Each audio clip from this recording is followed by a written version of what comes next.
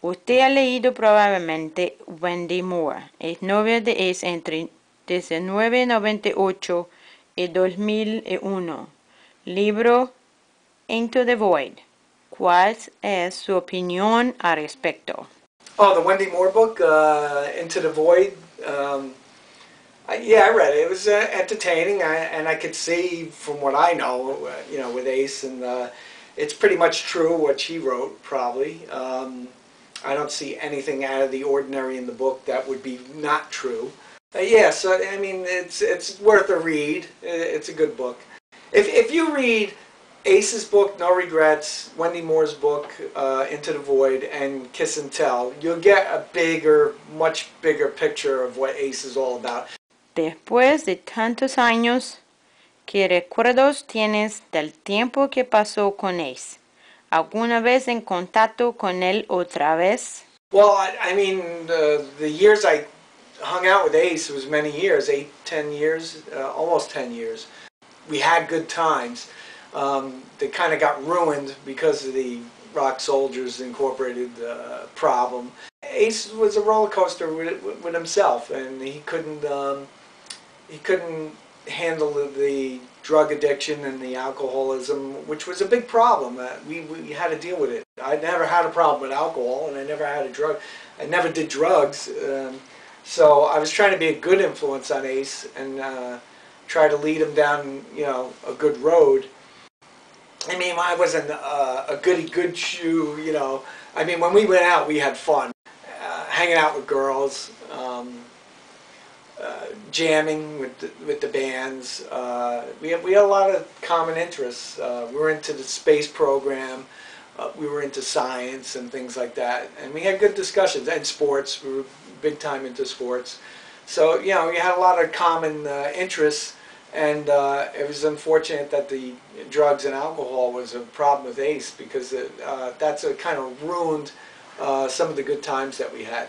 Did I ever contact him again? No. And no desire to either. I mean, our time is done, as friends. I don't see a reason to be friends again. It's the way it goes, Everybody has an Ace Frehley in their lives.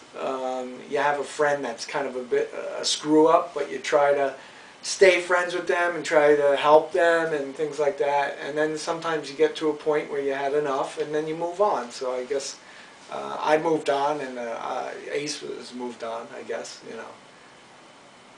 A partir de hoy, se mantiene en contacto con John Regan, Scarlett Rich, Anton Fig o cualquiera de los otros músicos con quienes ha compartido giras y experiencias. I stayed in touch with them. Yeah, through Facebook. I've spoken to John Regan on the phone a couple of times. Richie Scarlett, his wife, sends me messages when Richie's performing anywhere. I haven't seen Richie in many years. Anton Fig I see pretty much at the NAMM shows in California. I'm trying to think of the other musicians that were associated with Ace. I think that's what you're talking about. Eddie Ojeda from Twisted Sister, I still stay in touch with. The smarter musician friends never took sides, with it. And the lower musicians that kind of kissed Ace's ass, so to speak, those are the guys that kind of took sides and thought I was like, if I hang out with you, Ace won't be my friend anymore, and this and that. But the other guys that, at the higher level, they remained friends with me, and they remained friends with Ace also. I never got the people that took sides, and then said, I can't be your friend no more. And then later on, I mean, it's been many years, they emailed me over time and said, Ace never really gave a crap about me, I'm sorry, or they apologized or something like that. Because they realized they lost a good friend in me, and I cherish my friends. Después de haber dejado The Kiss de nuevo en 2002, hace pasado muchos años lejos de la escena musical, y por suerte para los aficionados tuvo un gran regreso con Anomaly, y parece que esta vez está decidido a mantenerse sobrios. En cuanto a su presente, ¿le gustaría reunirse con él de nuevo, más allá de todos los problemas que has tenido? Yeah, I think I answered that one already. I really don't have any interest in hanging out with Ace again. I know it's hard for Kiss fan to understand that. We had our time. ¿Qué consejo le han dado hace 20 años y qué le dirías hoy? I advised Ace all the time 20 years ago. I mean, if you look on YouTube, you'll see some of the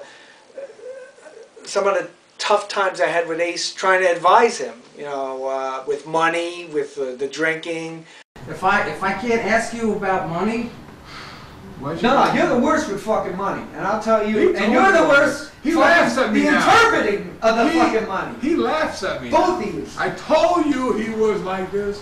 I told you you should have fucking put a handle on the fucking money, gave him whatever he had, and then at the end of the really busted his balls, and at the end of the tour say, "Here, Ace, I got a whole bunch of money for you. Pay all your fucking bills off, right. and you'll be fucking happy." And you ask You're the worst questions, with money. well, You're the how worst is for it? giving him the fucking money and And you telling ask him me what the questions figures different were. times, and then I never looked at Ace and went, "Oh, it's Ace Frehley from Kiss." I wasn't in awe of him at all. We were friends, peers, one-on-one.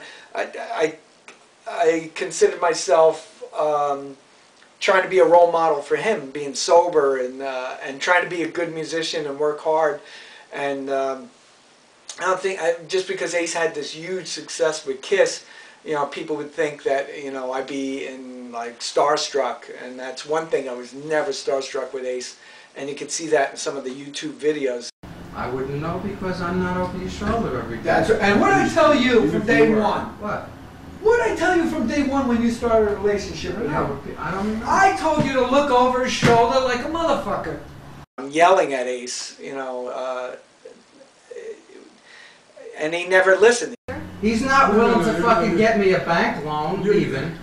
He's not That's willing not, to that's co-sign not a a loan problem for me. solver. That's not. you're his best friend. Would you give him a back one? No. Because of that ego he had, he wouldn't listen.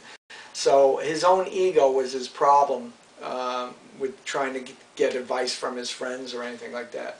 Ace didn't realize how much of a good friend I was, and it's unfortunate. You know. What advice would I give him today? He didn't listen to me 20 years ago. Why would he listen to me today? Ace is Ace. You know? ¿Cuál es el mejor recuerdo que le guarda de Ace? Nosotros nos estamos refiriendo a algo material, sino más bien un agradable momento que vivimos juntos. My best memory with Ace, that's why I wrote the book Kiss and Tell, because there were so many. I know the book is written in a negative light, and it's all in hindsight, why did I do this, why did I do that? That's because the Rock Soldier incident kind of ruined all those good memories. Some of the good times I could, off the top of my head, was playing with Motley Crue. That was great. Playing, jamming at the Cat Club, jamming with Ace with Joey Ramone. That was a good time. Working with him in the studio, being creative and writing and recording and playing. Those were all good times also. So hanging out, having fun with girls, that was always fun. There was a lot of good times. But in the end, taking care of them, drinking and the drugs and everything, and there was a price to pay all the time with all those good times. Ace ha publicado recientemente No Regrets. Su autobiografía, ¿no la va a leer? Do I plan on reading Ace's book, No Regrets? Of course. Of course I'm going to read it. I did read excerpts from it, and I know he's got a lot of stories wrong. The title, No Regrets, is awful. I think it's poor on Ace's part for saying that he has no regrets on all his actions. He kind of screwed over the fans, he screwed over Kiss, he screwed over his friends, his family, and then write a book and it's titled No Regrets. That's like a big F-U to everybody. It's a big F-U to Gene and Paul, the Kiss fans. He doesn't regret his actions. I mean, drinking and driving, wrecking the cars. Anton Fig got hurt. in one of the wrecks, and then he says no regrets. He should have named his book No Conscience. I think he has this rock star mentality, and that from back in the day, that always rock stars are above other people when it comes to their actions, are always forgivable and things like that. And I think that was Ace's downfall with the alcohol and the drugs. That, you know, that's what rock stars are supposed to do.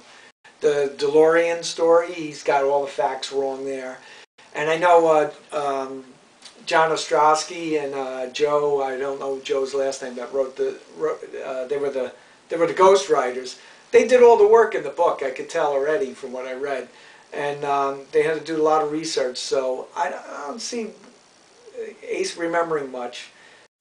From the little bit I did read, you know, the excerpts of the chapters that I did read, Ace wasn't correct in any of it, and then there was a lot of big FUs in it to all his friends, family, and I don't get it. I don't know where Ace is coming from, you know, inside himself, his spirit, when he writes a book called No Regrets, when he should have a lot of.